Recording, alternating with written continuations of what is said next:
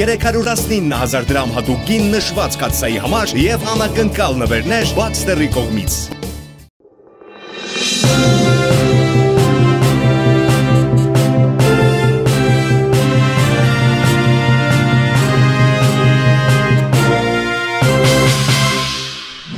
Տաղավարում ես ու գործընկերս ենք Դավիթ Ստեփանյանը, ողջույն Դավիթ, անչափ շնորհակալ եմ, որ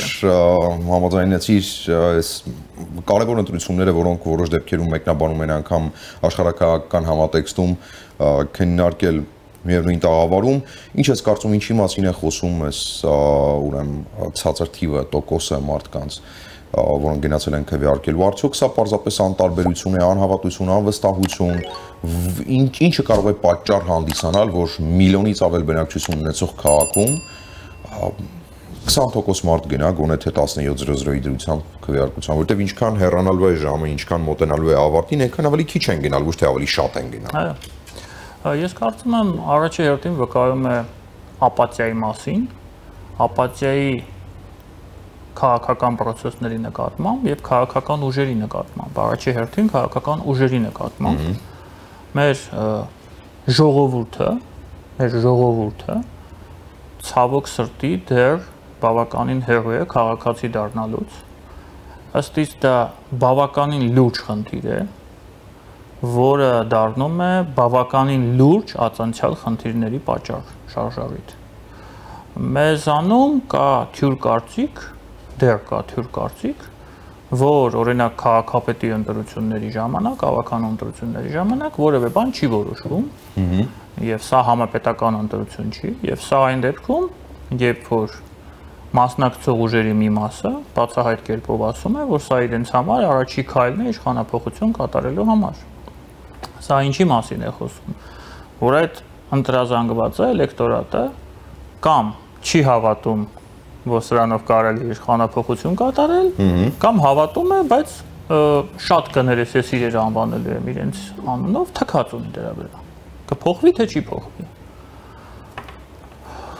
Քաղաքական ապաթիան գնալով ագնանում է եւ ոչ գնանում է, եւ ես որքանով ես գիտեմ, սա Հայաստանի նորագույն պատմության մեջ, երրորդ հանրապետության մեջ ամենացածր մասնակցությունն է տոկոսների գոնե այդ։ Զակալի անվանել տապալում։ Բոլորի համար իդեպ։ Սահմանադրությամբ ոչ։ Չսահմանադրությամբ։ Չսահմանադրությամբ, այո, սա տապալում է։ Սա պետության համար է, չէ՞ տապալում։ Սա տապալում է ժողովրդավարության համար։ Ժողովրդավարության համար, սա տապալում է ընդդիմության համար, սա տապալում է իշխանության համար, սա խոսում է այն մասին, որ ընտրություններով մեր երկրում բարից բուն իմաստով, լավ իմաստով իշխանափոխություն կատարել դառնում է անհնար։ Եվ եթե այս իրավիճակը պահպանվի մոտակա 4 տարիների ընթացքում 27 թվականի, 26 թվականի շատ կներեք ընտրությունների ժամանակ լինելու է մոտավորապես պլյուս-մինուս նույն պատկերը։ Եվ սա շատ լուրջ մտորումների տեղիք է տալիս։ Գուցե հանրությունը ունի իշխող կուսակցության մասով կոնսենսուս դրա համար ավտոմատ արդեն չի խորանում։ Գուցե սա է պատճառը։ Ես այսպես եմ մտածում, ինձ թվում է, որ մենք այսօր ունենք մի իրավիճակ, երբ որ հասարակության բավականին լուրջ մասը, ես չեմ կարող խոսել տոկոսներով, ես սոցիոլոգ չեմ, կարծում է այսպես, որ թող մնան այս իշխանությունը։ Բայց մենք չմասնակցենք նրանց մնալու։ Այո, մենք մասնակից չենք, մենք հանցակից չենք, հենց այսպես տրամաբանությունը մարդկանց, ինչ կլինի, բայց մենք այս ամեն ինչից հեռու ենք, մենք մեղավոր չենք։ Եվ այստեղ շատ կարևոր է հետևյալը նշել, որ 18 թվականին,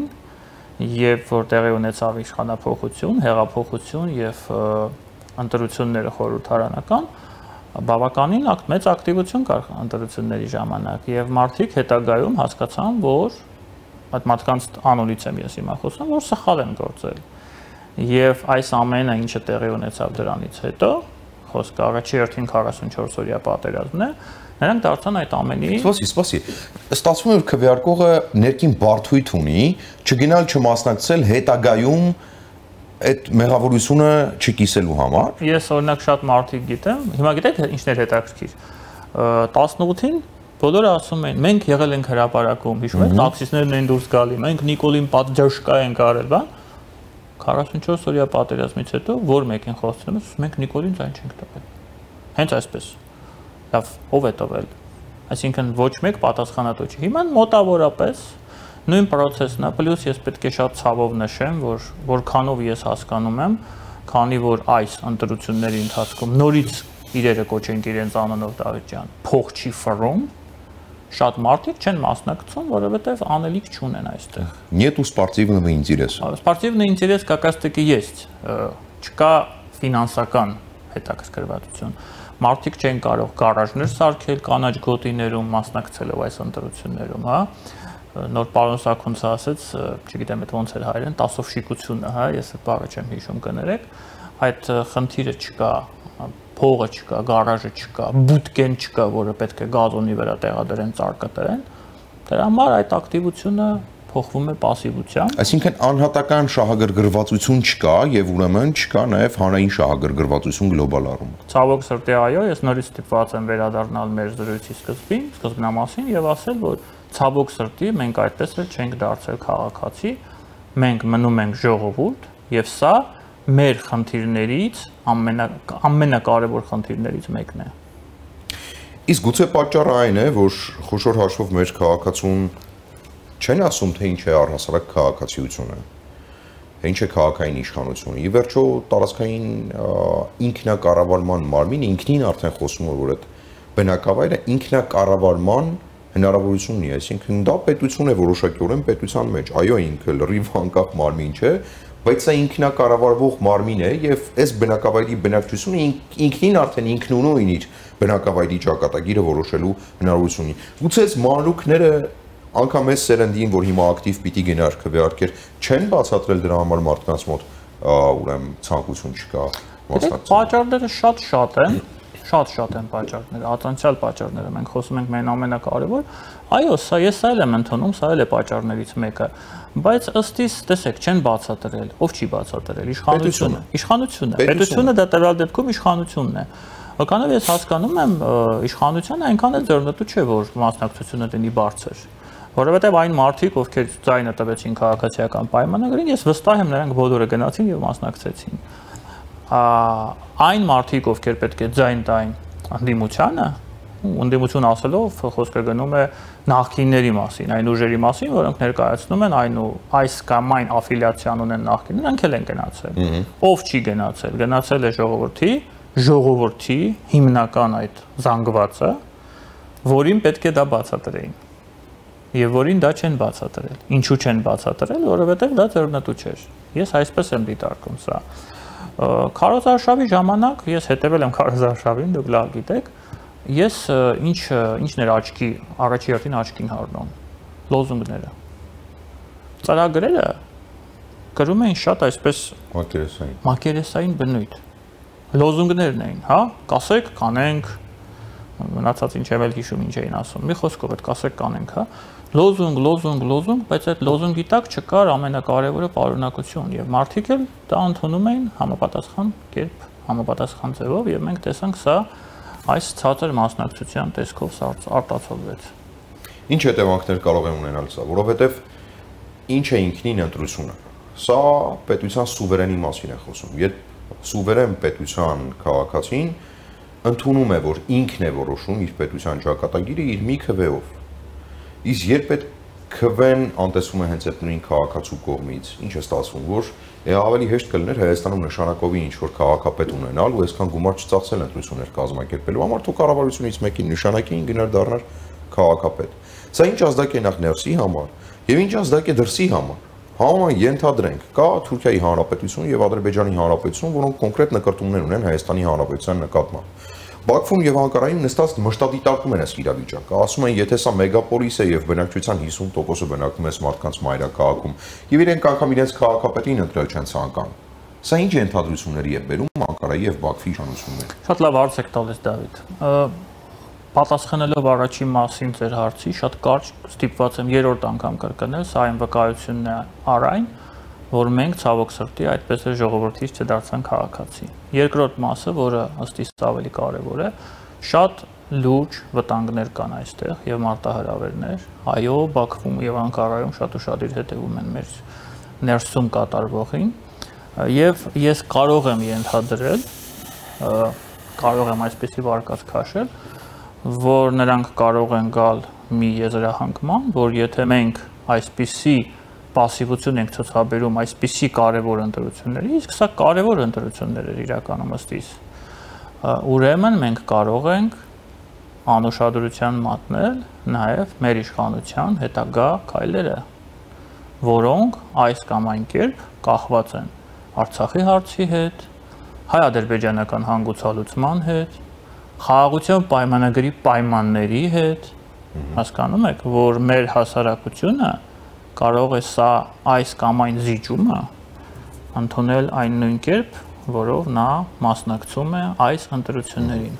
որոնք ըստ իս ոչ միայն, սա ես սրանում վստահ եմ, ոչ միայն սովորական շարքային թիմ ընտրություններ էին, այլ ունեին նաև համապետական նշանակություն։ Այսինքն խոշոր հաշվով մենք կարտ բլանշ ենք տալիս հակառակորդներին, ցուցադրելով, որ հայ հասարակությունը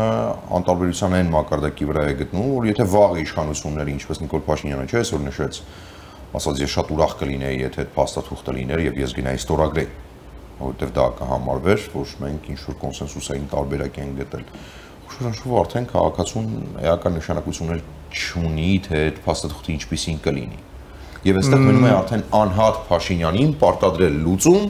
եւ հետեւելով Երևանի քաղաքապետի ընտրությունների նկատմամբ, փոխական ընտրությունների նկատմամբ պես անտարբերությունը արդեն մնում է համոզել զուտ անհատ Փաշինյանին, որի խնդիրն է դառնում ընդամենը 20% ընտրություններին մասնակցած մարդկանց համոզել, որ այս փաստաթուղթը կարեւոր է։ Իսկ նա համոզելու է։ Իսկ նա 20%-ին համոզելը անհամեմատ ավելի հեշտ է լինում։ Այո, ցավոք սրտի դա այդպես է։ Մենք կարտ բլանշ ենք տալիս միայն մեկ բան ավելացնեմ, ոչ միայն մեր թշնամիներին, հակառակորդներին չէ, թշնամիներին, որոնց թվում է նաև Ռուսաստանը, ցավոք սրտի, սա էլ եմ ցավով նշում, միայն Ադրբեջանը եւ Թուրքիան չէ, եւ մենք կարտ բլանշ ենք տալիս մեր սեփական իշխանությանը, որը ավելի հանգիստ, խղճով, եթե կարելի է այդպես արտահայտվել, կարող է գնալ այդ ճիճումների։ Ես հույսով եմ, որ մենք այս սցենարից կխուսափենք, ոչ միայն այն պատճառով, որ մեր հասարակությունում կա շատ լուրջ կոնսոլիդացիա եւ մեր հասարակությունը պատրաստ է ցանկացած պահի ոտքի ելնել եւ թույլ չտալ, այլ որ դա թույլ չեն տա արտաքին խաղացողները, որոնց թվում ես կնշեի ԱՄՆ-ն, Ֆրանսիան, Իրանը եւ նույնիսկ Հնդկաստանը։ Այսինքն ցավոք սրտի այսօր մենք ստիպված ենք քաղաքապետի ընտրություններից դուրս գալ նորից մեծ քաղաքականություն, մենք շարունակում ենք գոյատևել որպես ինքնիշխան պետություն, գոնե այդ վիտրինան պահպանելով ինքնիշխանության, դրսի շնորհիվ, դրսի ուժերի շնորհիվ, այլ ոչ թե սեփական ժողովրդի, սեփական քաղաքացիների, որոնք կարող են անվանվել ազգ։ Շատ ցավալի բաներ եմ ասում, բայց սա իմ կարծիքն է։ Թշնամիների մասին խոսեցինք, իսկ գործընկերների համար սա ինչ ազդակ է։ Նույն Ամերիկայի Միացյալ Նահանգների, նույն Ֆրանսիայի, Եվրամիության պետությունների կամ միությունների, որոնք փորձում են ժողովրդավարական բարեփոխումներին Հայաստանի Հանրապետության աջակցել, ինչ է ստացվում պայմանական Վաշինգտոնում։ Նստած է պայմանական պետ դեպի աշխատակիցը, որը պատասխանատու է պայմանական Հայաստանի Հանրապետության ժողովրդավարական արժեքների բարեփոխումների համար նրան նշանակել են, ասել են հետևիր, որ լավ լինի։ Ու գալիս է մի պահ, երբ ժողովրդավարության բաստիոն համարվող Հայաստանի Հանրապետությունը վերջին տարիներին էլ տարածաշրջանում ամենաժողովրդավարը համարվող տարբեր ինդեքսներով Հայաստանի Հանրապետությունում, ինչպես դուք նշեցիք, գրեթե համապետական նշանակության ընտրություններին գնում է 20%։ Սա տապալում չէ, թվում նաև այս բարեփոխումներին աջակցած եւ այս գործընթացներին սատար կանգնած պետությունների համար։ Ժողովրդավարության առումով կարծում եմ ոչ, որովհետեւ որքանով ես հասկանում եմ, գոնե այս պահի դրությամբ ընտրությունները կարծես թե ժողովրդավար են իրականում եւ լուրջ խախտումներ համենայն դեպս չկան։ Այս առումով մենք նորից կարող ենք օրինակ ծառայել ոչ միայն Ադրբեջանին, Իրանին, Թուրքիային, Ռուսաստանին կամ այլ մեր հարևաններին, նույնիսկ Վրաստանին, մենք շարունակում ենք օրինակ ծառայել, բայց նորից եմ ուզում կրկնել, այս պասիվությունը իրոք շատ նեգատիվ ազդակ է եւ ոչ թե ժողովրդավարության առումով, որ սա հետնահանջ է ժողովրդավարության առումով, ես չեմ կարծում, որ դա հետնահանջ է, ուղղակի այն բոլոր վեկտորներով, որոնց մասին մենք խոսեցինք Հայկական, այդ առումով իրոք սա հետնահանջ է եւ այո, եւ ԱՄՆ-ում, եւ Եվրամիությունում, եւ մեր մնացած պարտներները իրենց եզրակացությունները անշուշտ կանեն, եւ ես օրինակ կարծում եմ, որ ակտիվ քաղաքացիությունը Հայաստանում, ակտիվ քաղաքացին, անկախ քաղաքացին, սա Հայաստանի զարգացման ամենահեշտ եւ ամենաճիշտ ճանապարհն է, որով մենք կարող ենք դուրս գալ այն խնդիրներից, որոնց մեջ գտնվում ենք վերջին մի քանի տարվա մեջ։ Իրականում տասնյակ տարիներով ենք մենք եկել այս ճանապարհով, որ հայտնվել ենք այստեղ, բայց եթե մենք ուզում ենք դուրս գանք, մենք պետք է լինենք ակտիվ եւ պետք է փոխել այս իրավիճակը։ Ինչպես ես չգիտեմ, որովհետեւ ես նորից եմ ուզում ասել, կարծես թե բոլորին սա ձեռնտու է։ Իշխանությունը ձեռնտու է։ Անդիմությունը երևի ձեռնտու է, որովհետեւ նրանք էլ գիտեն, որ եթե այդ մնացած զանգվածը, ընտրազանգվածը գար եւ ձայն տար, նրանց ձայն չէր տալու։ Այսպես է իրավիճակը։ Բարդ է իրավիճակում մեկնաբանություններ անել ամենայն ազնվությամբ, որովհետև ես գոնե թե որպես քաղաքացի ազնվորեն չէի սպասում նման մակարդակ, նման տոկոս ընտրողների, որովհետև եթե չեմ սխալվում 840,000 ընտրող ունենք Երևանում, իրական մահրելի թիվ է, պետությունում եղանակ փոխող 840,000 ձայն անգամ իշխող կուսակցությունը արտահերթ խորհրդարանական ընտրությունների ժամանակ չի ստացել, բայց մենք մենակ Երևանում 840,000 ընտրող ունենք, ինչ հետևանքներ է սա ունենալու արդեն ընդդիմության համար, սա էլ քննարկենք որոշակիորեն ամփոփելով, որովհետև շատ էր խոսում տարբեր վերլուծաբանների, քաղաքագետների կողմից, որ ահա, եթե հաջողեն, սա լինելու է իշխանափոխության սկիզբը, գործող իշխանությունների վերջի մեկնարկը եւ այլն, ու գալիս է մի իրավիճակ, որ ըստ օրենսդրության, որքան ցածր է լինում, որքանով ես հասկացա ամեն դեպքում օրենսդրությունից, որքան ցածր է լինում տոկոսը քվեարկած մարդկանց, այնքան ավելի մեծ է իշխանության շանսերը ավելի շատ քվեներ տանելու, ինչպես խորհրդարանական ընտրությունների ժամանակ դա տեղի ունեցավ, եւ բացառապես հենց այդ շնորհիվ իրականում մեծամասնություն վերցրեց ԿՊ-ն ազգային ժողովում, լավ, ինչ է տեղի ունենալու ընդդիմության հետ, որը առանց էլ մեծ հեղինակություն եւ բարձր լեգիտիմություն չուներ, բայց ուներ լավ հնարավորություն գոնե թե օգտագործելու է խաղաղության պայմանագրային թեմաները եւ թեզիսները, Մոսկվայից թելադրվող թեզերը եւս իշխանափոխություն իրականացնելու համար ստացվելու է, որ նրանք եւս ամբողջությամբ քաղաքական առումով անունակ են դառնալու։ Որպեսզի մենք գանք այդ եզրահանգման, մենք պետք է սպասենք ընտրությունների ավարտին եւ ստանանք առաջի տվյալները։ Եթե ընդդիմությանը հաջողվի անցնել հավաքանի, գոնե անցնել հավաքանի, ես կարծում եմ սա չենք կարող այդ դեպքում խոսել ընդդիմության պարտության մասին։ Ես չեմ կարծում, ես դա հիմա եմ ասում, որ նրանց կհաջողի ձևավորել քաղաքային իշխանություն, կոալիցիայով թեկուզ, նո 50+ ես չեմ կարծում, որ որևէ մեկ այլ ուժ կհավաքի։ Չնայած այս պայմաններում քաղաքացիական պայմանագիրը ստանում է այդ հնարավորությունը իրականում։ Այս արդյունքներից դատելով նա ստանում է, ես չէի սպասում, որ այսպիսի արդյունքներ կլինեն, այո, շատ հնարավոր է, որ ԿՊ-ն նույնիսկ ստանա 50 եւ պլյուս։ Եթե ընդդիմությունը կարողանա պարլամենտական ընտրությունների օրինակով 21 թվականի հայտնվել քաղաքային խորհրդարանում, հավաքանիում, նա չենք կարող համարել, որ դա եղել է պարտություն։ Եթե նրանք չհայտնվեն հավաքանիում, սա ընդդիմության համար շատ լուրջ հապտակ է լինելու հասարակության կողմից, ժողովրդի կողմից, որովհետև նրանք կորցնում են այդ դեպքում վերջին լեգիտիմության նշույլները, որոնք թույլ կտան իրենց փողոց հանել մարդկանց, խոսել իշխանափոխությունից, պահանջել իշխանափոխություն եւ ներկայացնեն իրենց որպես այդ իշխանությանը այլընտրանք։ Սա շատ լուրջ հապտակ է լինելու։ Ցանկացած դեպքում պետք է սպասենք ընտրությունների արդյունքներին, որովհետեւ ամեն ինչ հնարավոր է, բայց ըստ իս այս տվյալները ես նորից եմ ուզում կրկնել, խոսում են այն մասին, որ ըստ էությամբ առաջինը այդ ֆինիշին հասնելու է քաղաքացիական պայմանագիրը, նախընտրական այդ գոնկայում։ Եվս մի հարց մինչև ամփոփումը։ Մենք այս ընտրություններում ունենք նաև քաղաքական ուժեր, որոնց անունները չեմ նշի, բայց ես զգացում եմ, որ հուսադիտողը կհասկանա, շատ սպეციფიկ մշակույթ ունեցող քաղաքական գործիչների հովանու ներքո կամ առաջնորդությամբ գտնվող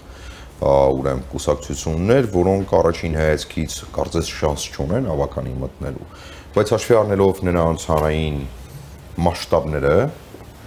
տպավորություն է ստեղծում, որ սրանք իրապես ունեն մեծ հնարավորություն գուցե անցնելու հավաքանում։ Քաղաքական տեսանկյունից, քաղաքացիական ու քաղաքակրթական տեսանկյունից, եթե քաղաքական դաշտն են մուծվում են նման մշակութային տարրեր, սա ինչի մասին է խոսում։ Քաղաքացիական դաշտի դեգրադացման մասին առաջին հերթին։ Նորից մեր հասարակության ապաքաղաքական դրսևորման մասին, ապաթիայի մասին, տոտալ անվստահության մասին, քաղաքական ուժերի նկատմամբ, երբ որ այդպիսի էլեմենտներ դուրս են գալիս առաջին պլան, եւ ես վստահ եմ, որ նրանք որոշակի ձայներ ստանալու են, իսկ սա արդեն շատ վատ է։ Նրանք ստանալու են ձայներ, եւ դա 0 չի լինելու։ Կարող է 1 լինի, 2 լինի։ Սա արդեն շատ վատ է։ Սա խոսում է այն մասին, որ մեր հասարակության զգալի մասը, ինձ համար դա զգալի մաս է, ապրում է զուգահեռ իրականության մեջ, որը որևէ ընդհանրություն չունի ռեալ իրավիճակի եւ Հայաստանի ռեալ խնդիրների հետ, սա շատ ցավալի է։ Եվ սա խոսում է այն մասին, որ մեր ժողովրդի զգալի մասին դա կարելի է մանիպուլացնել։ Գիտեք, ես ինչի հետ դա կհամեմատեի, օրինակ սեկտանտները, չեմ ուզում անուններ հնչեցնել, ինչի արդյունք են։ Հայ առաքելական եկեղեցու անգործության, իմիջի կործանման, այդ իմիջը շատ կատաստրոֆիկ վիճակում է գտնվում, հա, ես ցավով եմ դա նշում, եւ սա կարծում եմ շատ մեծ մասով, հա, հիմնավորվում է առաջին դեմքերի եկեղեցու, առաջին դեմքերի Սուրբ Հայրերի անգործությամբ եւ ընդհանուր իմիջով, որը նրանք ունեն։ Մոտավորապես այս նույն բանը կատարվում է քաղաքականության մեջ։ Այն դեպքում եւ քաղաքական ծանրակշիռ ուժերը չեն կատարում իրենց գործառույթները, զբաղված են խորհրդարանում ձեռնունայնությամբ, շշեր են շպրտում իրար վրա եւ այլ, մենք բոլորս հասկանում ենք ինչի մասին, գալիս են այսպիսի քաղաքական ուժերը, այսինքն այսպիսի ուժերը, որոնք իրենց ներկայացնում են որպես քաղաքական։ Եվ մարդիկ փորձում են այս ուժերի մեջ այլընտրանք են ման գալիս, փորձում են սփոփանք գտնել, ես չգիտեմ, հավատում են այդ մարդկանց։ Ես նորից եմ ասում, սա ընդհանուր մեր քաղաքական դաշտի անմխիթար վիճակի հակապատկերն է, պատկերն արտացոլումն է։ Եվ ամենավերջում Դավիթ ամփոփելով թարմ տեղեկություններ ցավոք սրտի դեռևս չկան, որպեսզի մենք քննարկենք այդ թարմ տեղեկությունները, վերջին տեղեկությունները հետևյալն են 17:00-ի դրությամբ, ուրեմն քվեարկությանը մասնակցել են 21.36%, այն է 176,000 մարդ, ինչը անգամ ամենամեծ ընտրատարածքի ուրեմն քվեարկողների թվին չի հասնում, եթե չեմ սխալվում, Շենգավիթում 180,000 մարդ է քվեարկելու իրավունք ունի, իսկ մինչ այս պահը ամբողջ Երևանում անգամ գոնե թե մեկ վարչական շրջան է քվեարկել։ Ստացվում է ընդհանրապես մեկ վարչական շրջան է քվեարկել, որն է պատճառը Դավիթ Ստեփանյանի հետ մենք ահագին քննարկեցինք,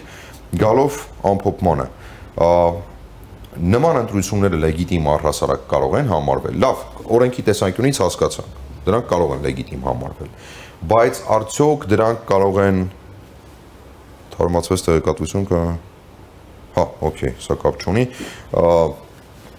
արդյոք սրանք կարող են լեգիտիմության ամուր հիմք տալ գոնե թե իշխանությանը, եթե նրանք անգամ հաղթեն եւ վերցնեն մեծամասնություն, արդյոք սա ամրապնդելու է գործող իշխանությունների հեղինակությունը, թե սա եւս հարված է իրենց հեղինակությունը, որտեղ վերջո մարդը չի վստահում դրա համար գուցե չի գնում ընտրության, հետագայում սա հիմք տալու է արմատական ընդդիմադիրներին կամ ավելի ռադիկալ քաղաքականություն ձևակերպող քաղաքական ինչ-ինչ շրջանակներին եւ բևեռներին հիմք ընդունելով այս 21%-ը, գուցե մինչև ժամ 8-ը 30%-ը գնալ ինչ-որ քայլերի, որոնք կարող են ուղղակիորեն հարվածի տակ դնել պետականությունը, որովհետև եթե համարում են, որ իշխանության թիկունքում կանգնած այս պահին 100,000 մարդ Երևանում, ասել է թե ռեալ աջակցությունը 100,000, ենթադրենք, պայմանական թվեր եմ հնչեցնում, նշանակում է իրենք կարող են ինչ-ինչ գործողություններով գնալ ինչ-ինչ փոփոխությունների, իսկ 100,000-ը, օրինակ 10 ռադիկալին կանգնեցնել դժվար թե կարողանա։ Թղթի վրա, ինչպես ասում էր ոչ վաղ անցյալուն դասականը արդեն, ամեն ինչ շատ ճիշտ է, բայց այո, լեգիտիմության տեսանկյունից իշխանությունը սկսում է կաղալ ավելի շատ, քան կաղում էր մինչ այսօր, արդեն դա պարզ է, բայց ես չեմ կարծում, որ սա հիմք է տալիս ընդդիմությանը կամ ռադիկալ ընդդիմությանը, ինչպես դուք ասում եք, փորձել խաղալ այս դաշտում, որովհետև նրանց լեգիտիմությունը որևէ բանով իշխանության լեգիտիմությունից բարձր չէ։ Սա ընդհանուր առմամբ նույն process-ն է, ես նորից եմ ասում, բոլոր քաղաքական ուժերին անվստահություն։ Սրա մասին է խոսքը, եւ ես չեմ կարծում, որ նրանք կարող են սա օգտագործել։ Փորձելու են օգտագործել միանշանակ, բայց սա լեգիտիմ իրավունք ցանկացած քաղաքական ուժի խոսել Հայաստանում իշխանափոխության մասին չի տալու։ Այդ իրավունքը ուղղակի ոչ մեկ այսօր չունի, եւ այս քվեարկությունը, այս մասնակցությունը դրա վառ ապացույցն է։ Նույնիսկ եթե ընդդիմությունը հայտնվի այդ խորհրդարանի կազմում, Երևանի խորհրդարանի կազմում, ավականու կազմում, իմ կարծիքն է դա։ Ասում ստացվում է ինչպես արտաքին քաղաքական գործընթացներում վատի եւ վատագույնի ինտուիցիան առաջին կանած, այնպես էլ ներքին քաղաքական գործընթացներում։ Միանշանակ մենք հերթական անգամ ստիպված էինք ընտրություն կատարել վատի եւ վատագույնի միջև եւ ստիպված ենք կատարել ընտրություն, այն մարդիկ, ովքեր որ կատարել են ընտրություն, հետագա իրավիճակի վատթարացման խուսափելու մոտիվացիայով, Գոնե թե հույս ունեինք, որ քաղաքային ընտրությունները մեզ հանգեցնելու են նրան, որ քաղաքացին ցույց է տալու, որ ինքը իր քվեի տերն է, փաստորեն հակառակ իրավիճակին ենք բախվում։ Այսքանն էր Դավիթ Ստեփանյանի հետ մեր քննարկումը, մենք շարունակում ենք մեր աշխատանքը ուղիղ եթերում պարբերաբար թարմացնելու ենք տեղեկատվություն այդ թվում նաև ուրեմն քվեարկության գնացած անձանց,